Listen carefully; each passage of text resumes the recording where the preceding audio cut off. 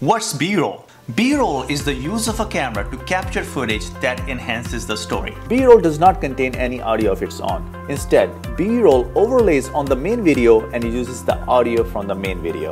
Think of B-roll as a supporting actor in a movie. You know what that was? That was B-roll. In this video, we'll learn about B-roll and get to know how B-roll all got started. So let's get started. Wait, did I say started twice?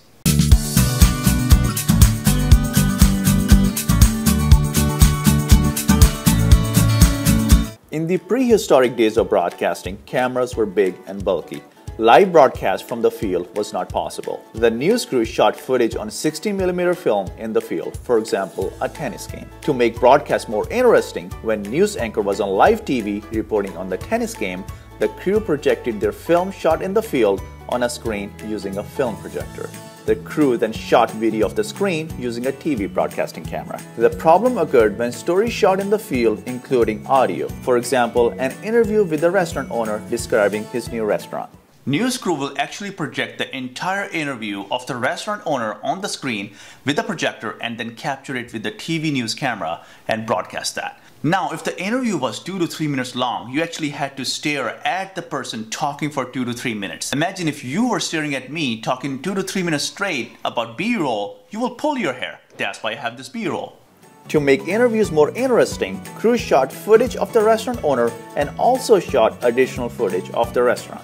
In the studio, when news anchor wanted to cut over to the interview, the news crew projected the interview of the restaurant owner on the screen using the first projector and used a TV broadcasting camera to capture the interview. To make the interview more interesting, when the restaurant owner started talking, the crew projected footage of the restaurant on the second screen using a second projector and used another TV broadcasting camera to capture footage of the restaurant while keeping audio from the first film. The film on the first projector was called A-roll and the second projector B-roll. It was complicated, with multiple stories and interviews on A-roll and having multiple clips of B-roll to support stories on A-roll. Getting the timing right to switch to B-roll was tricky. So the news crew would often create B-roll version of the tape with blank film stock filling out where A-roll was playing.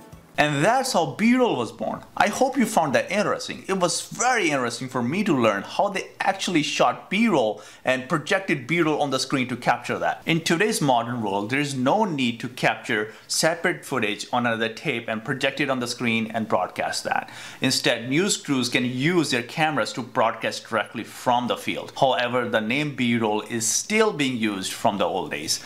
So let me show you two versions of the video. The first one is just going to be me talking. The second one is going to include B-roll, including some of the drone shots and slow motion footage. And we'll also throw in some music and see what it looks like.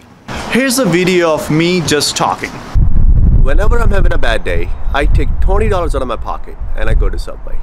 And I grab sandwiches for the homeless people. I love to see the smiles on their faces.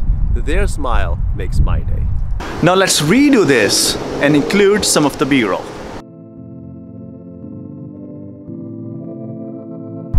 Whenever I'm having a bad day, I take $20 out of my pocket and I go to Subway. And I grab sandwiches for the homeless people.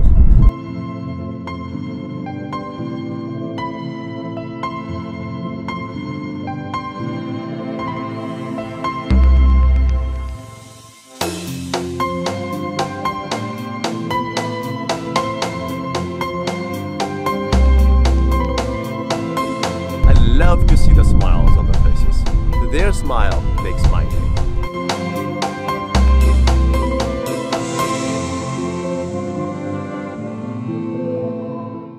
And that's all about B-roll. I really hope you enjoyed this video, and if you did, hit the like button. And if you really enjoyed the video, hit the subscribe button. And I will see you in another video.